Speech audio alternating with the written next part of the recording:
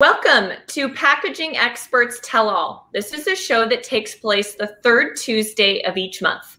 The purpose of our show is to provide stories, examples, and tips that help you buy packaging better. I'm your host, Sarah Scudder. I'm a growth strategist and help B2B tech companies with their marketing. I oversee marketing for Real Sourcing Network. We go by RSN for short. RSN provides an innovative and painless way for companies to buy high-quality print and packaging for less. We help companies design, re-engineer, and source packaging. We focus on helping companies make their packaging more sustainable. Our panelists have spent years in the packaging industry as buyers, consultants, and manufacturers. Each show, we pick a different packaging-related topic. Today, we are talking about flexible packaging. So to kick off the discussion today, I'm going to have each panelist share a favorite flexible packaging story. For those of you that are joining us from around the globe, please put in the chat function where you are joining us from. And if you have something that you've experienced in regards to flexible packaging in your career, feel free to pop that in the comments as well. This is also very interactive. So if you have questions that come up throughout the discussion today, please feel free to put those in the comments and we'll make sure that we get to those as well. So I am going to have James kick us off today. So James, if you could introduce yourself, if you have a brand that you think is doing some really innovative things in flexible packaging, would love to share what that is. And then if you have a favorite flexible packaging story to share with us. Okay. Hi, James Jones, 20 plus years in the packaging space, president JKT Packaging Solutions. We do a lot of things packaging related, sourcing, design, brokering is probably our biggest money maker, where we provide packaging to clients that may or may not have the buying power to buy from the big guys, but they utilize our buying power, and in that we're able to source, design, broker, that kind of thing. I don't know about a favorite packaging, but my favorite packaging story is what's going on now in the industry, and the push, the need, everybody clamoring at my door for sustainable packaging, just sustainable everything, and like be sustainable, compostable, at the very least, and we can get into it later, at the very least residentially recyclable. People don't really know there's a difference between commercially recyclable and residentially recyclable. So it's almost like when we talk to a new client, I can almost tell them what they're going to tell me. You want sustainable packaging, you want it there, and you want it for a certain cost. So my favorite story is what's going on right now and what happened this morning on the phone. Awesome, James. Well, pleasure to have you with us and looking forward to hearing some of the examples and stories you have to share with us today.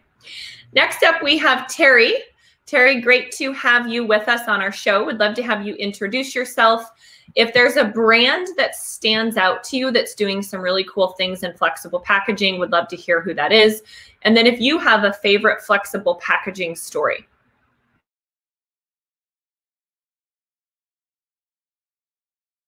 And Terry, you're muted, so you want to unmute. There you go. Hate when that happens. Thank you, and I really appreciate the opportunity to be on the call. I'm Terry Baker. I work for Fresco System USA as their Vice President of Marketing and Sales, and I had to do some math to confirm how long I've been in the industry. It'll be 38 years next month, and have enjoyed all of it. I don't have a favorite brand per se. I think of my favorite product category within the industry, and that's, I'm going to say, a pouch, particularly a stand-up pouch in retail food and liquid food, because it is still the fastest growing category within the segment. It transformed the baby food aisle, and we were a part of that as well. As far as my favorite story, it's really one of a development project that we've worked on for close to 10 years, and that was to replace the number 10 can that is used in food service with a pouch, and for retort applications. And that pouch was made on a vertical form, fill, and seal system. Ultrasonic sealing was developed in order to seal through particulates in the product, and it's doing very well, and it's continuing to grow gradually within food service. Obviously, it got slowed down just last year due to COVID. So those are my stories. Awesome. Thank you so much for being with us, Terry. Next up, we have Tim. Tim, if you could introduce yourself, if you have a brand that stands out in your mind that's really doing a good job using flexible packaging, would love to hear what that brand is, and then a favorite flexible packaging story. Okay. Tim Majors, president of AccuFlex Packaging, a brand new startup. We've been selling commercially now for about 12 months, but I've had 34 years of traditional wide web flexible packaging experience with a number of companies. So that's my introduction. I'd like to take a quick history of a packaging of a product that I think has evolved over the years, and today to me exemplifies the innovative use of flexible packaging. And what I'm talking about is the peanut butter. Back in the day, that maybe only Terry and I can remember, peanut butter used to come in glass jars. And company was J.M. Schmucker and their Jif brand. And eventually, those glass jars were always a challenge, particularly when I worked at the supermarket early in my career. When I heard clean up in aisle 3, this often happened, or you happen to drop that glass jar onto your hardwood floor at home. But eventually moved away from glass jars to the high density replacement, which doesn't break. It can crack, but it really doesn't break. So that was a great improvement. And then they continued to evolve, and they moved into, with the help of a very good flexible packaging company in the upper Midwest, they moved into a pouch with a nice cap on the bottom. And that's how it stands up and is sold. And you see a lot of condiments that way today. Sorry, I'm trying to get the camera right. You see a lot of condiments sold today, mayonnaise, ketchup, and again, it hasn't stopped there, because now what I see out there is more innovation in a pouch with something that is shaped and it's got a nice cap on it for easy dispensing, as well as instructions on the back. If you want to use the whole thing, cut it off and pour it out. So again, a lot of innovation there. All of these packages that I just talked about, whether it's glass, the high density containers, or the flexible pouch, to me, present their own recycling challenges, okay? And I believe it's really all segments of the packaging market today must be taking whatever steps we can to right size, downsize, and explore materials that really accomplish the most important task in all these products, and that is the product integrity and keeping the consumer safe. So that's just my little spiel about what we can all do differently or better in the packaging arena. Favorite FlexPack story, and I'll try to make it quick, Sarah. I know I talk too much sometimes. Oftentimes people think of flexible packaging as strictly food packaging, and probably 70%, I believe the number of is today of flexible packaging does go into the food arena. But I'm going to talk about a non-food application, a lesson I learned early in my career in this, and this was years ago. I was working for a business that was supplying printed, highly extensible film to a diaper manufacturers.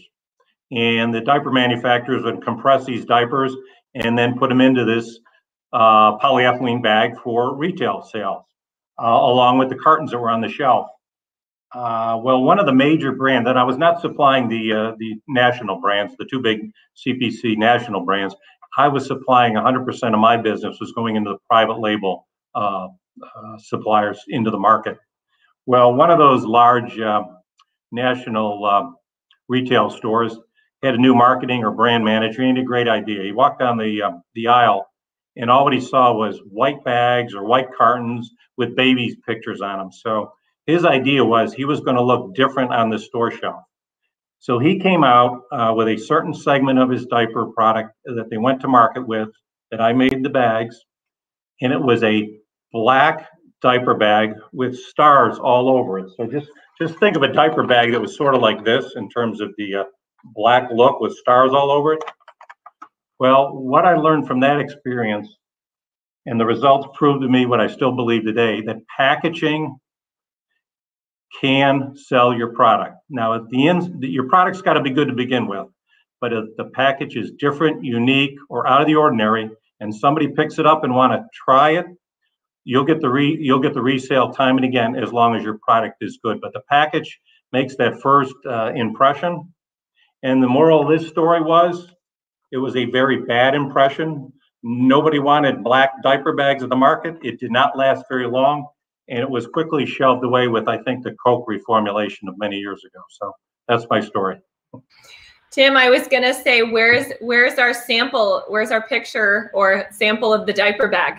That was so long ago, I think it degraded. It's been biodegraded. I don't know. It's gone. It's long gone. That was a long time ago. It's in the warehouse with clear Pepsi somewhere. Right. Okay. Awesome, Tim. Well, thank you so much for being with us. Looking forward to some of the wisdom you have to share with us. Mark, you are up next. Would love to have you introduce yourself and tell us a favorite flexible packaging story. Sure. First off, good to see you again, Sarah. Tim, always a pleasure to share a conference stage virtually with you. Lots of knowledge. James, good to see you again. And Terry and Dustin, nice to meet you hopefully for the first time, but not the last. My background real quick is 28 plus years now in corporate procurement. The last 12 have been focused on packaging. I got into packaging because as a procurement person, I realized that the people who produce the packaging and the people who sell the packaging, frankly, understand it a lot better than the people who buy the packaging. And as a procurement person, anytime you find that level of imbalance, it makes me uncomfortable. So I really started to focus on how can we make better procurement decisions and from a packaging perspective. And that's what my company and I work on. I have a slightly different, opinion about films and others and then the people who produce it. I'm looking at more from a customer standpoint and looking at more from a procurement standpoint. What I really like and where I think plastics kind of get a bad, moniker in the market today is with plastics, you're able to make so many improvements in the shelf life of foods and products that really when we think about waste and deterioration and what can we do, let's focus, and I think the industry's done a great job on this, on making the products last longer. So I have a great story for you. So I have had in my history of my career the opportunity and privilege to work with many great food brands, and I can't share all of them, but I worked with a berry company, very well-known berry company.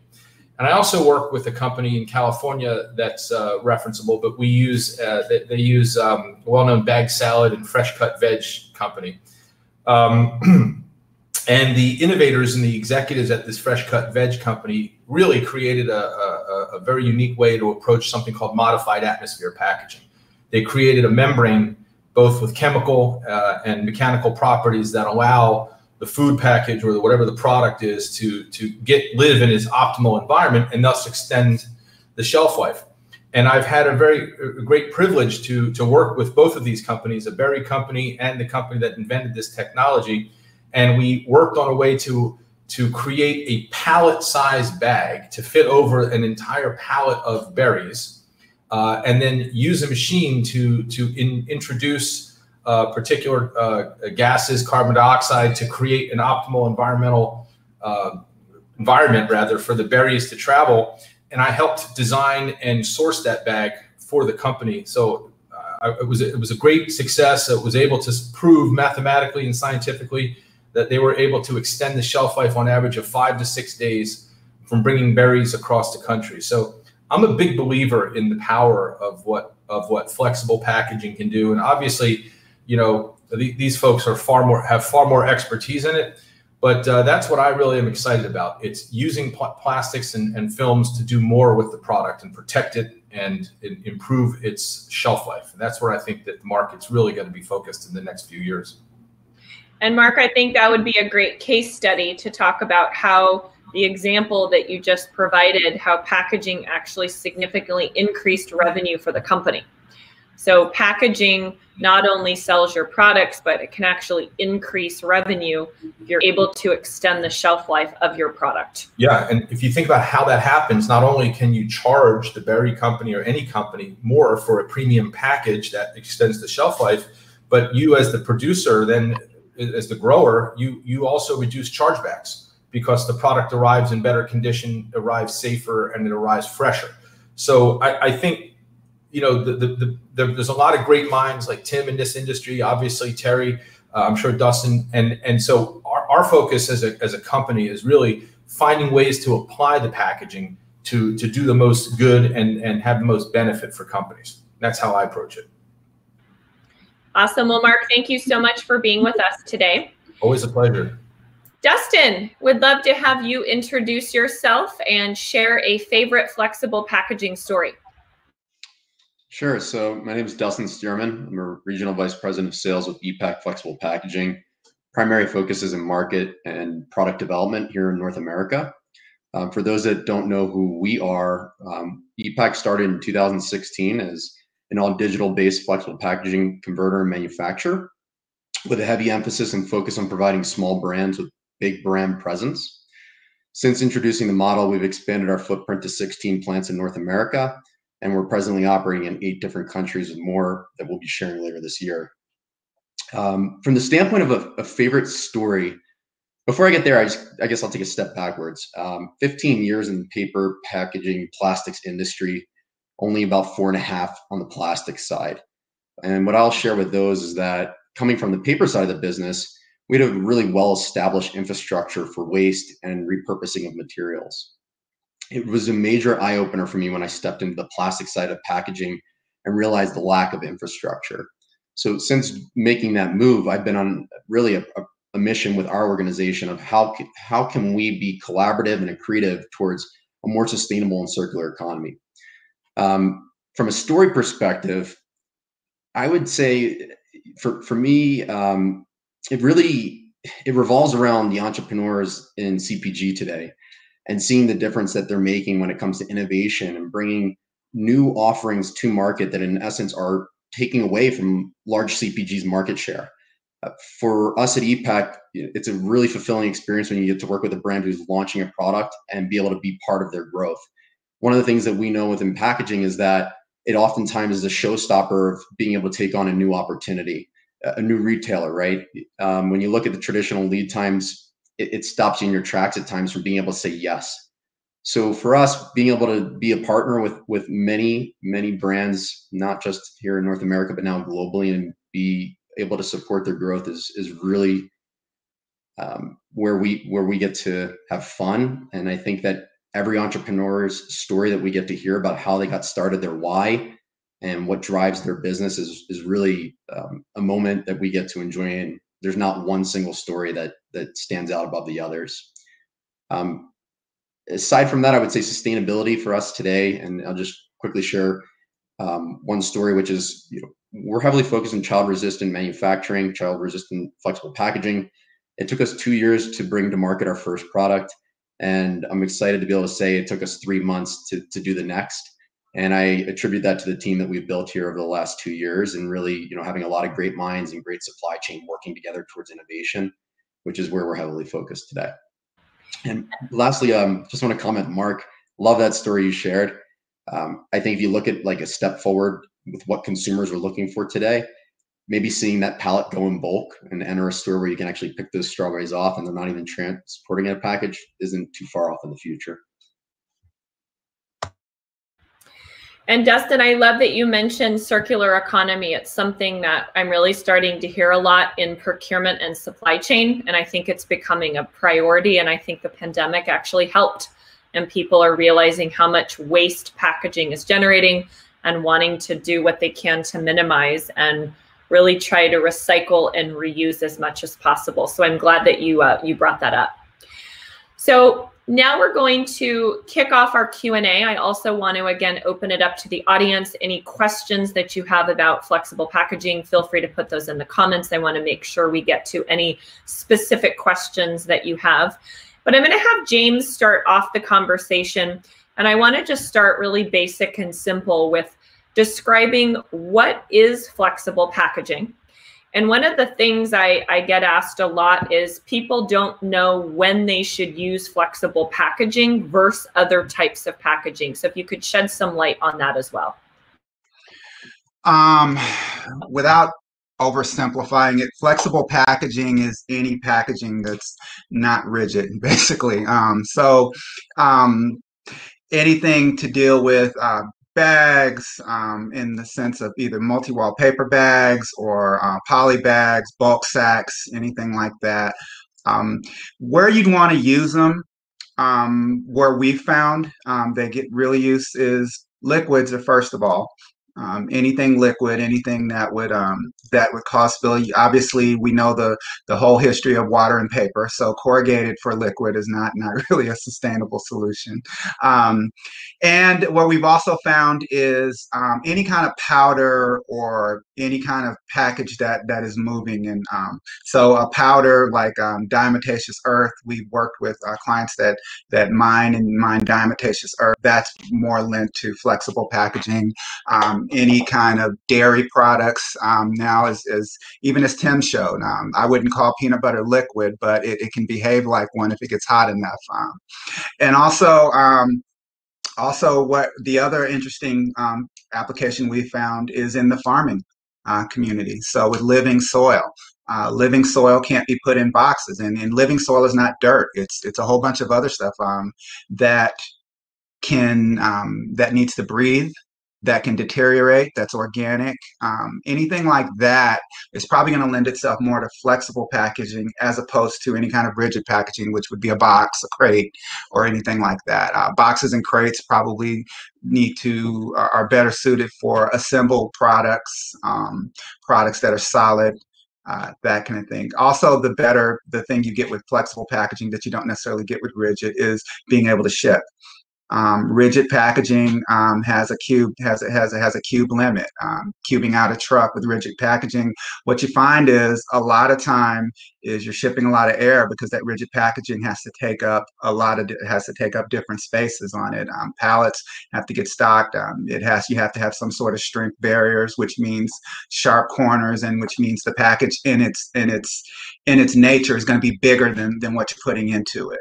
Whereas not so much with flexible packaging. If I put dirt, if I put liquid, if I put rocks or gravel, what tends to happen is the amount of air, the amount of space between the actual product and the packaging can be very limited as opposed to with any kind of rigid packaging.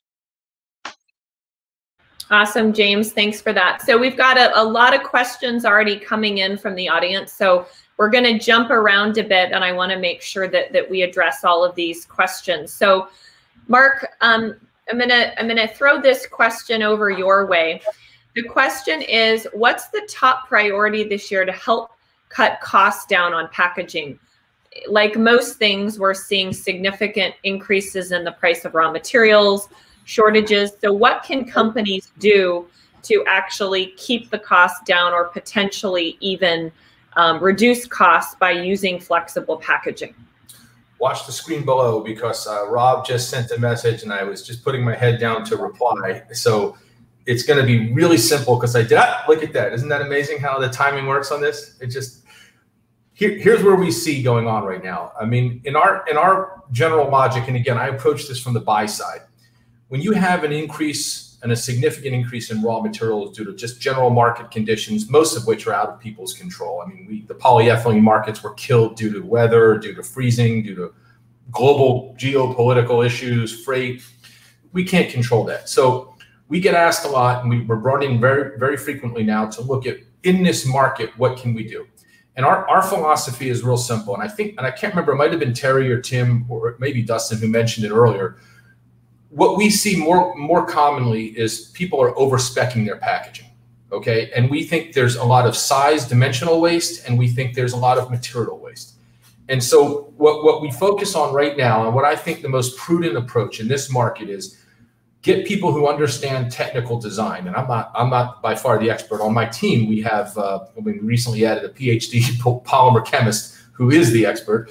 But we look for ways to use less material to design and engineer the package better. A lot of times packaging is an afterthought. Like they just say, oh, let's just build it this way. And really not enough thought goes into it.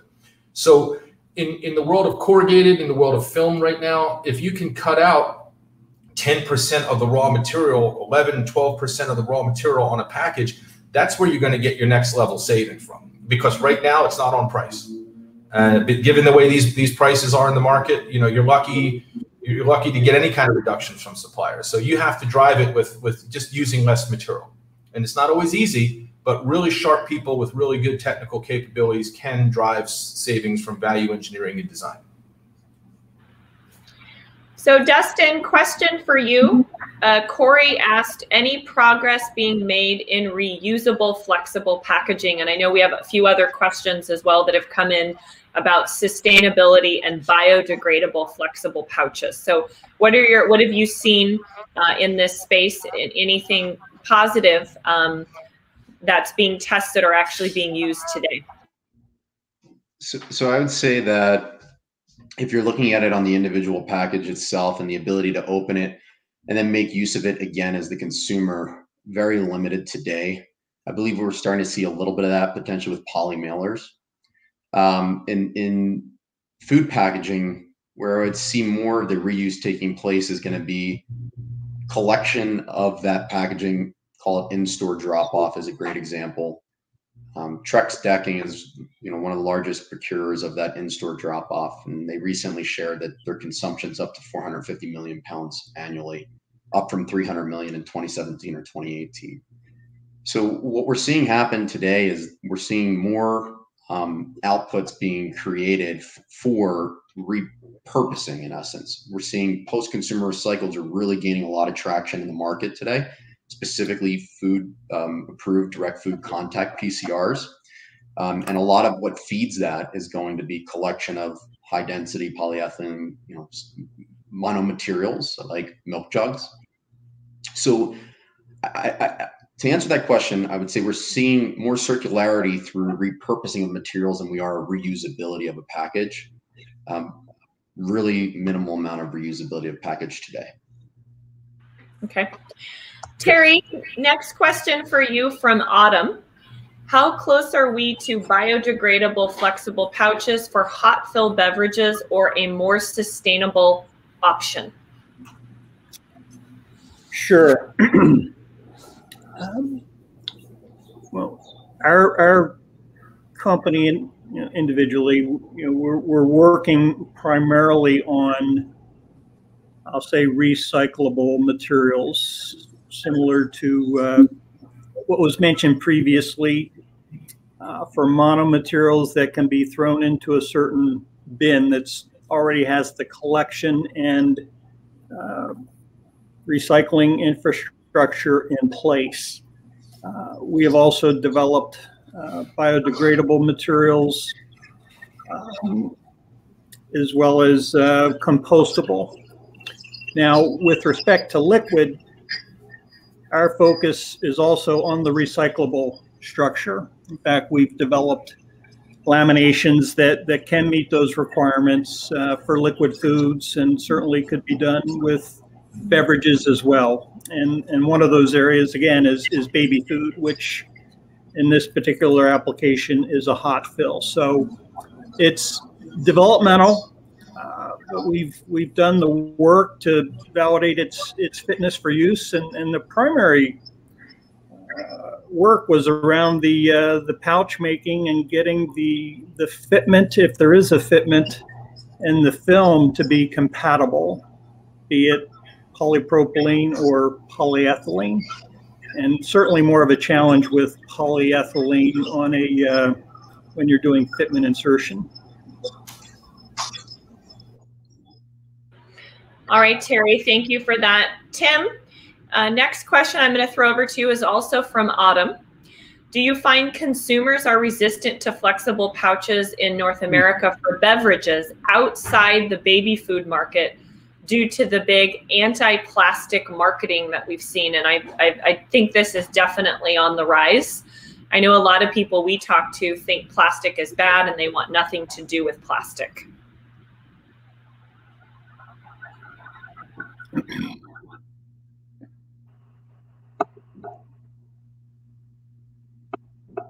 Can you unmute me, Sarah? Autumn's blocking my button. Sorry. Oh.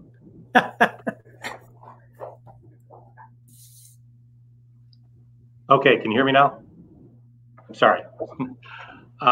Yes, I do believe there is a lot of, there is a big anti-plastic marketing effort out there. And as we've talked in previous sessions and even today, I mean, there's a lot of good that plastics and flexible packaging can and does bring to the market.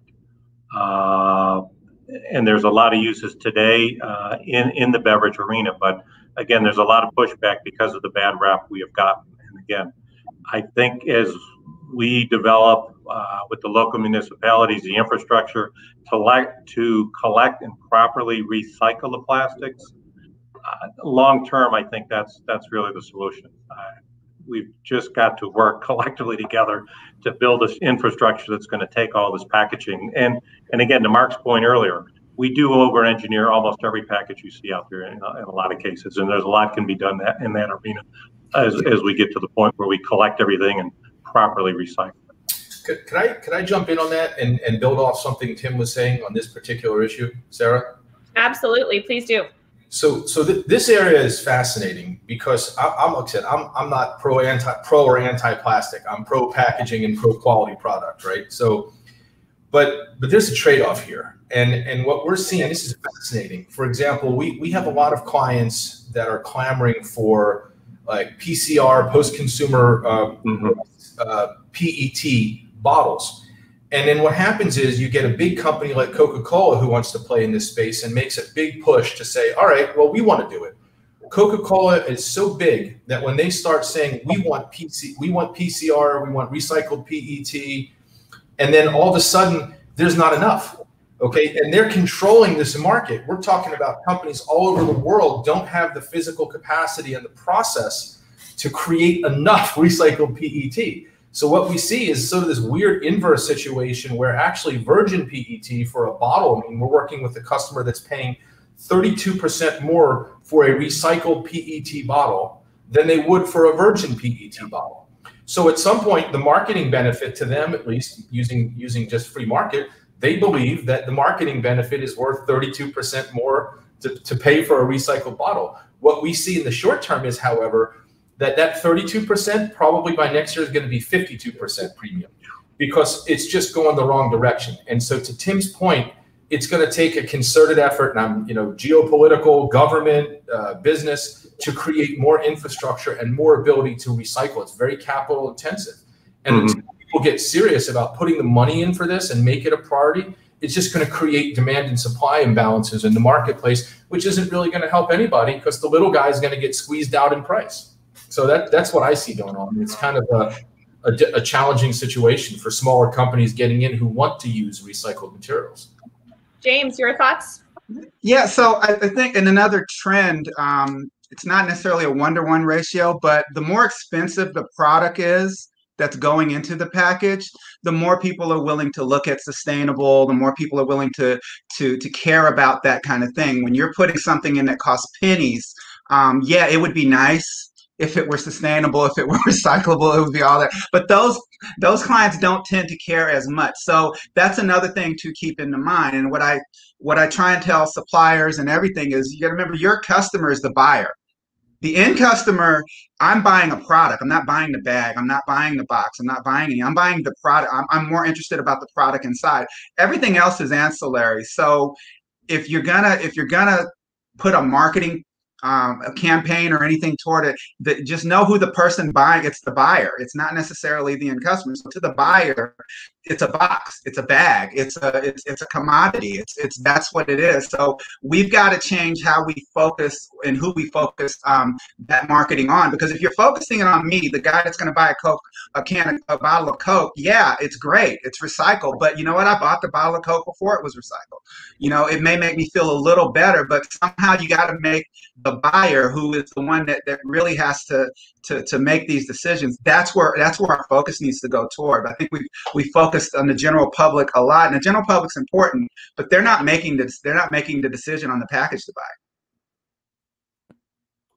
Yeah, and James, along those lines, you know, Gucci just rolled out a sustainable packaging program. So I think they're trying to leverage the unboxing experience for a consumer like myself, who's maybe very into fashion, right? So I think it also depends on the industry.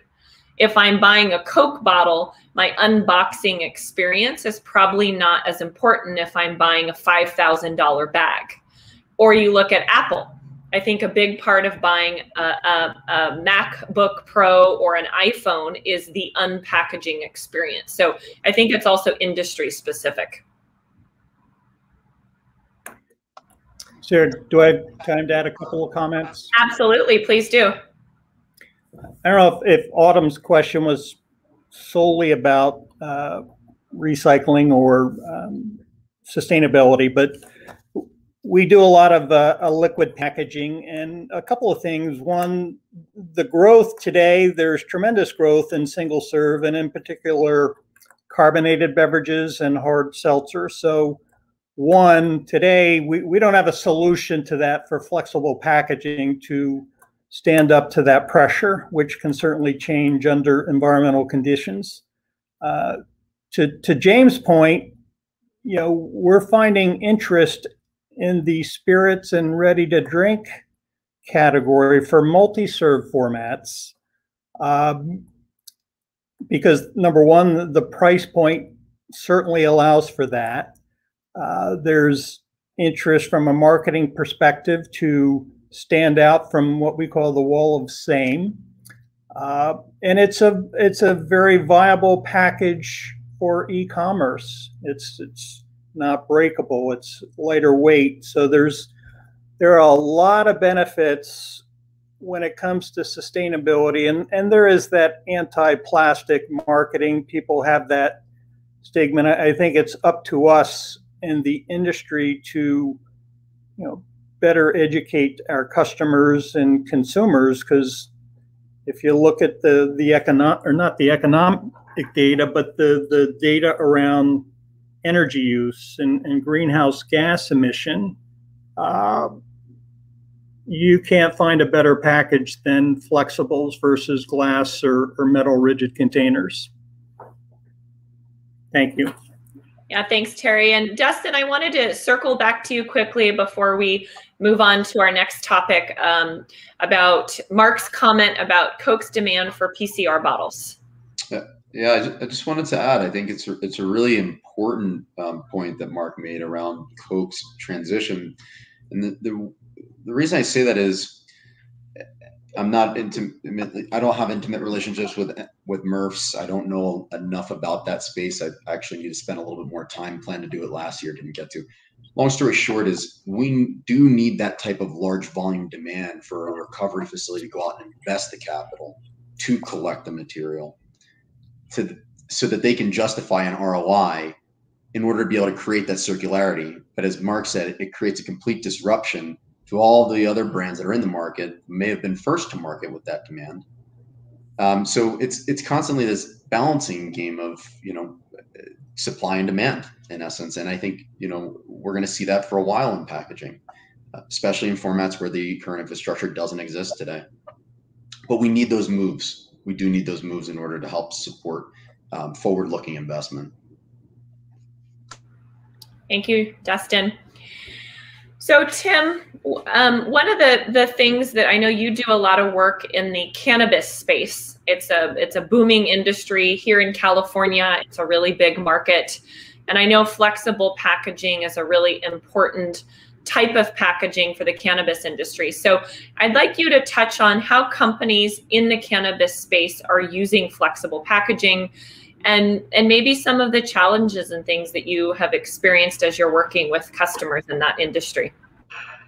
I think Dustin will support me on this, but it is a challenging market. It is a very fragmented market because the states where cannabis has been legalized, whether recreational or medicinal, each state has their own rules and regulations.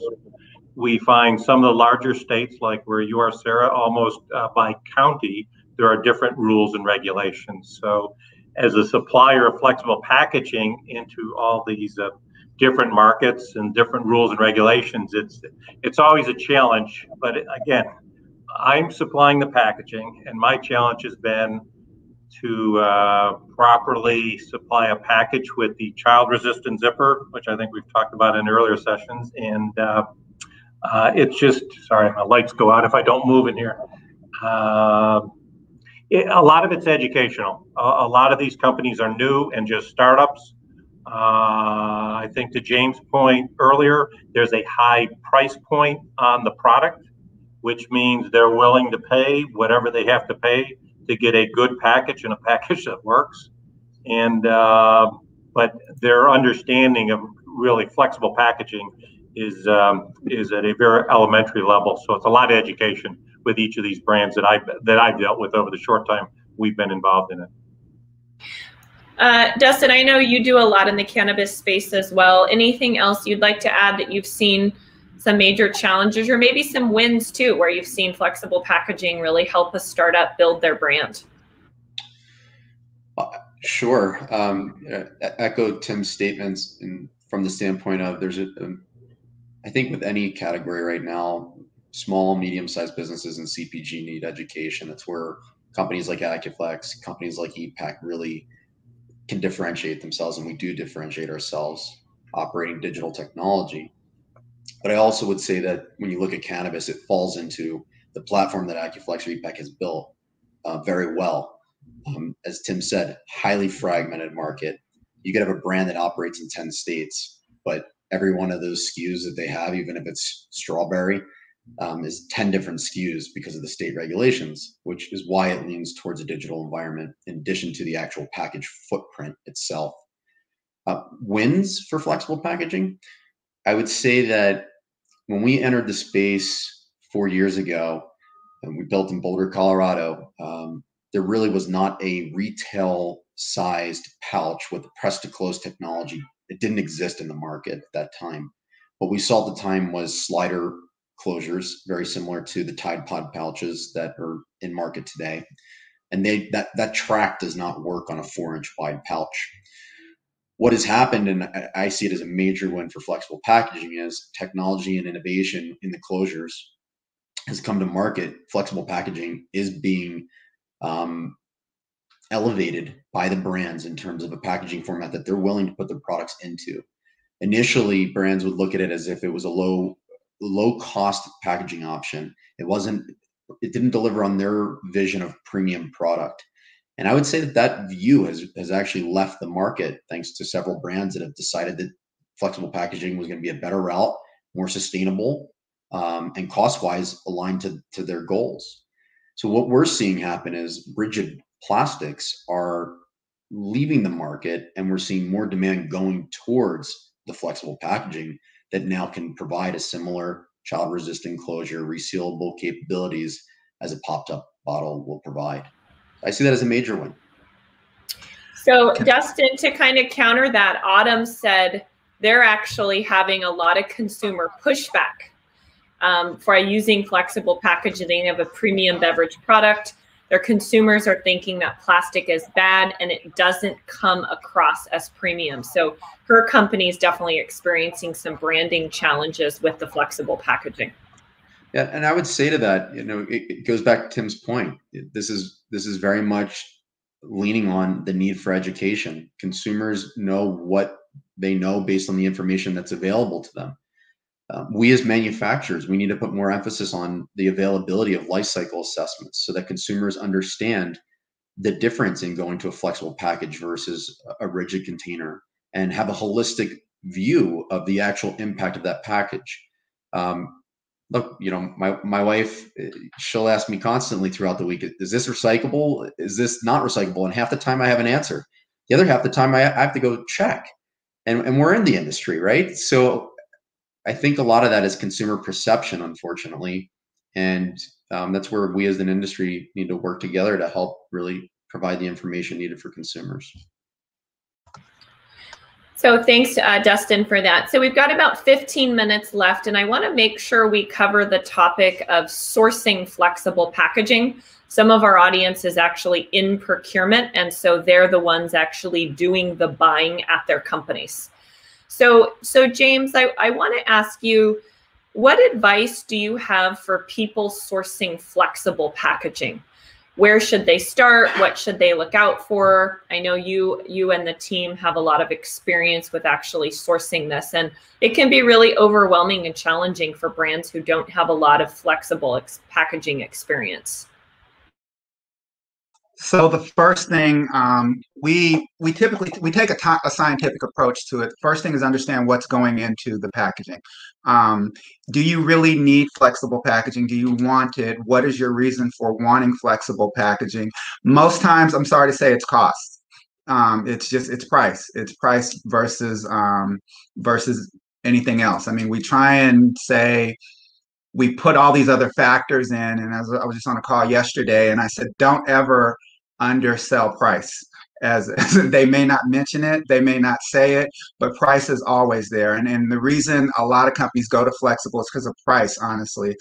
You can get, if you're, as opposed to a little box mailer or something like that, or anything paper related, you go to flexible because of price. Now, when you get into your branding, how much do I want printed on it, that kind of thing, you're going to then that's when you all these branches start going out. My first advice is call Tim. Tim's the man. So, but if you but the key thing is understand what's going to go into it. How many different SKUs are you going to have? And to Dustin and Tim's point, if you're going into something like packaging, you need to understand, even if it's the same thing, all state regulations are going to be different. County regulations may be different. Maybe you want to look at it. Maybe you want to look at labels as opposed to direct printing.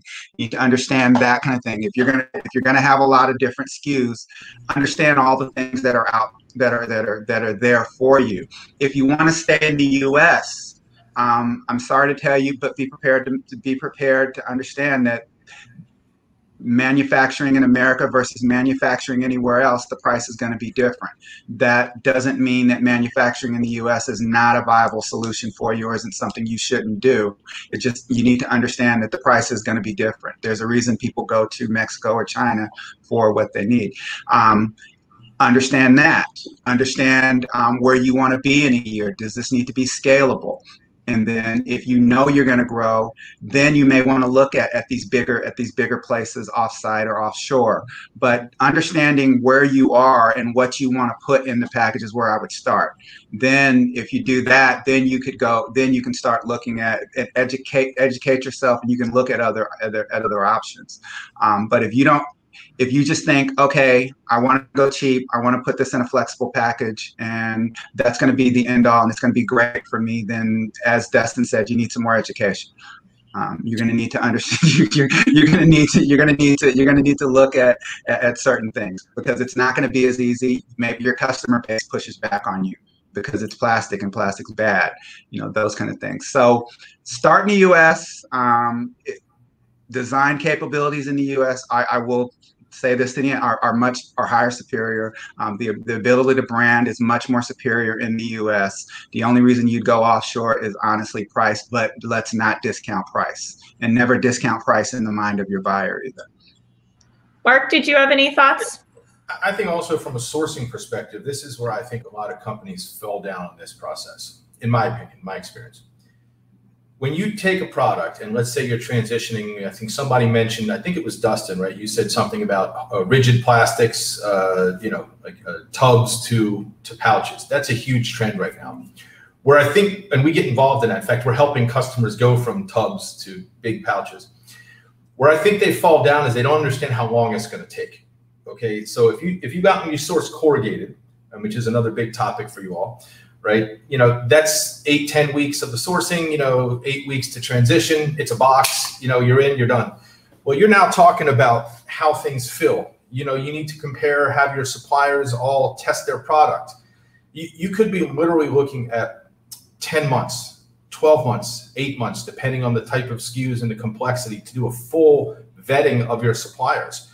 So the number one thing I see, and I think the team sees as a failure, is companies don't budget enough time. It cannot be done overnight.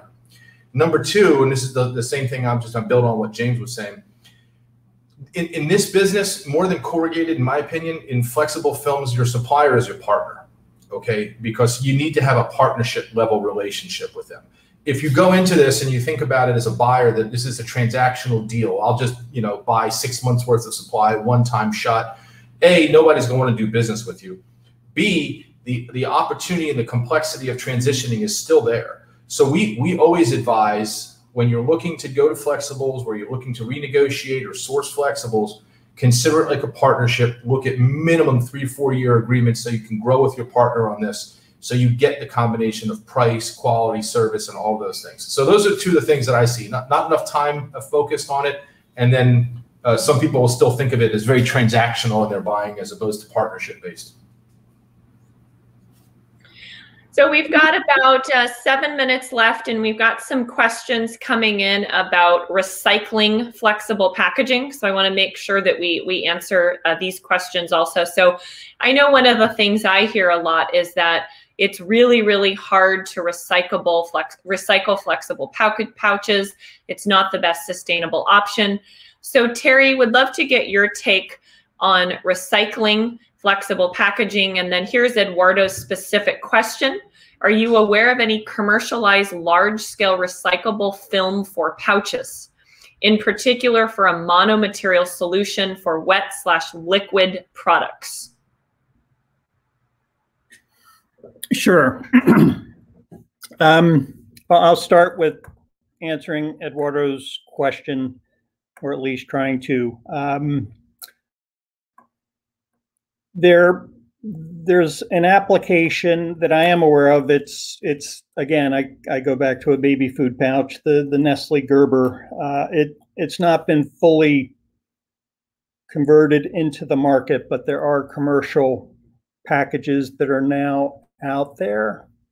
The other application is bag and box. Now, you call it semi-rigid, but both the corrugate and the inside bag material and the fitment that you would see in a wine package, that is recyclable. And the suppliers and now the brand owners are touting that as a recyclable package. Overall, with respect to recycling of flexible packaging, I think we've all touched on it in different aspects. I would say that the commingled materials, be it foil, nylon, and other polymers, technically they are recycled, and there's just no infrastructure today in terms of post-use collection, sorting, and the process within these waste management companies to do that. So, you know, we use an outside company that they take 100% of our waste and scrap internally, which does include all of those commingled materials, and they combust it, and they are now making secondary packaging for, you know, be it box supports, things of that nature. So it is being done. There's obviously the companies that do collect materials and do the same thing into other reusable type of materials. We still got to do a better job of educating the industry and really communicating the whole LCA, and because the data is very compelling in terms of if you're truly concerned about the environmental impact of our environment, certainly from it uses fewer resources, requires significantly less energy, emits significantly less greenhouse gas, and less waste that goes into landfill. Dustin, closing thoughts from you on the sustainability aspect of flexible packaging. That's a loaded gun question, and 2 minutes to answer it. So I'm not going to take the full 2 minutes because everybody's got to get up. I'll leave it and keep it very short, sweet, and simple. We have to design for the future. We have to work together. This really is dependent on collaboration across the supply chain. It begins with raw material producers, moves on to manufacturers like Tim and myself, Terry as well, consumers, and then the brands, right? Everybody along the supply chain needs to work together in order for us to design an infrastructure that's going to support the future state that we all want to be in. Yes, well stated. So with that, Terry, do you want one more comment? No, I was just agreeing with Dustin's comment, shaking my head. Yeah, perfect way to close out our discussion today.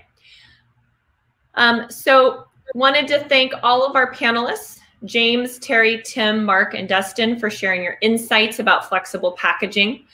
If you found our discussion valuable, join us again on July 20th at 1 p.m. Eastern to discuss packaging for the cannabis industry. And I encourage you to follow all of us on LinkedIn, reach out to any of the speakers here today. We're all very big on knowledge sharing and networking and communication and community building. So please, please don't be shy, and we'd be happy to connect. With that, enjoy your afternoons, and we will see you back on our show next month. Good seeing you, everybody. Nice to meet you, Terry.